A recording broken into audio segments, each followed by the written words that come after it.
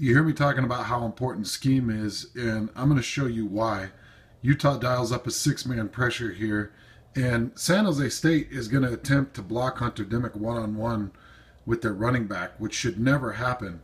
And in this situation, they get San Jose State to slide to an outside linebacker, so you've got a full-grown tackle on an outside linebacker, and you're trying to put a running back one-on-one blocking with Hunter Dimick.